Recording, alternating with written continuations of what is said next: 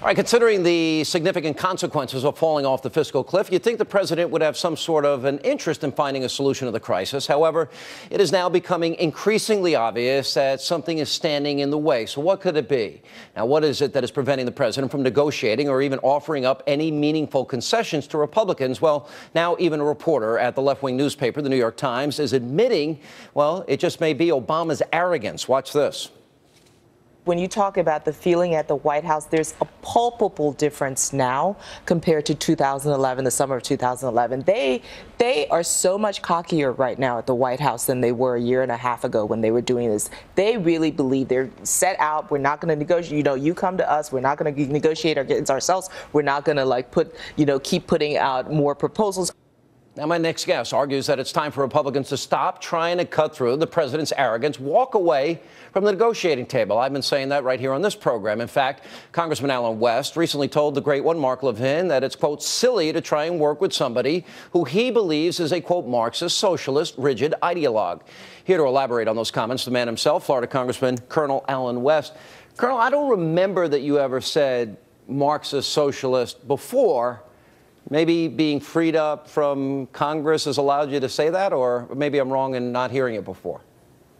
No, I've said that before because I think when you sit down and you look at the policies that have emanated from President Obama, his administration, this entire class warfare rhetoric that we continue to hear is definitely a Marxist theory. When you look at the nationalizing of production, being the healthcare industry, the Dodd-Frank with the financial industry, the automobile industry, what Lisa Jackson and the EPA is doing to the energy sector, and of course the National Labor Relations Board, that's nationalizing production. When you look at the incredible expansion of the welfare nanny state, and all of a sudden this belief of economic fairness, economic patriotism, fairness and fair shot, those are the type of policies and theories that are not consistent with a constitutional republic, definitely not consistent with our founding fathers and the type of people that they read, being Rousseau, Montesquieu, or John Locke. And so when you talk about the arrogance of the president, we reelected someone that went from $10.6 trillion to $16 trillion in debt. We've had 4 straight years of trillion-dollar deficits. We've had an incredible, earth-shattering numbers of Americans in poverty, Americans on food stamps. We've seen a 32% increase in welfare spending. We've seen gas prices being exorbitantly high. So he has every right to be arrogant and feel that he is never going to be held responsible. But I don't think they're going to compromise on that. But is the base just looking for the scalp of the rates instead of the money? They want the scalp of the rates. Absolutely. There's no question.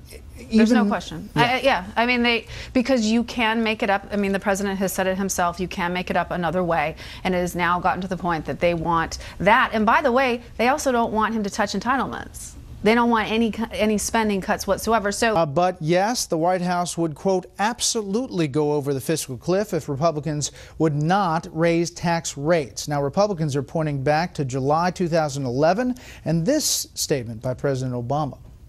Except 2 summers ago, the president himself claimed he could raise even more revenue without raising rates. Give us $1.2 trillion in additional revenues, which could be accomplished without hiking tax rates, but could simply be accomplished by eliminating loopholes, eliminating some deductions, and engaging in a tax reform process that could have lowered rates generally while broadening the base. What we said was give us $1.2 trillion in additional revenues, which could be accomplished without hiking tax rates, but could simply be accomplished by eliminating loopholes, eliminating some deductions, and engaging in a tax reform process that could have lowered rates generally while broadening the base. The White House is saying that's out of context, but not specifically how out of context. Let's bring in our panel. Steve Hayes, senior writer for the Weekly Standard. Kirsten Powers, columnist for the Daily Beast, and syndicated columnist Charles Krauthammer. Okay, Charles. Look, I love the way the president says what we need is a conceptual breakthrough, meaning Republicans have to accept a hike in rates. What he means is a political surrender, because there is no economic reason why you cannot raise the money he wants raised by doing it through eliminating deductions, exclusions, and credits. Number one, as we saw, he himself said so a year and a half ago.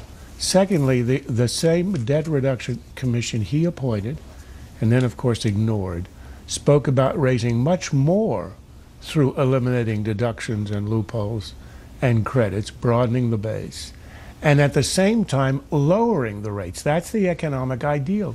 Everybody understands this is what happened in '86 in the tax reform. It's what was recommended in the Debt Reduction Commission. In their three scenarios, in one of them, they would eliminate so many deductions that they would lower the upper rates to 23% and still come out revenue neutral. So of course it can be done.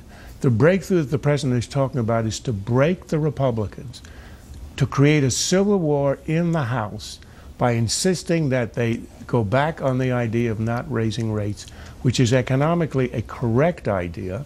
It encourages economic growth if you lower rates, or at least you keep them the same. This is all about politics, nothing about economics. This is a different President Obama than in the debt ceiling negotiations last time around.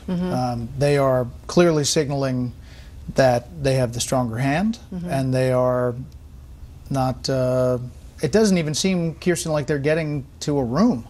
Yeah, well, they do feel like they have the stronger hand because he won re-election, and every poll shows that most Americans are fine with the tax rates going up on people making more than $250,000. So they feel like they have that on their side. What they also have on their side is that the president, you can't forget, did give in on this issue twice. And so, and the last time he gave in on it, he said never again. So that's what's hanging over him, is that he has his base looking at him saying, you gave in on this 2 times. It's now time to live up to your word. And so he is kind of boxed in a way politically as well, that he has to give this. I agree.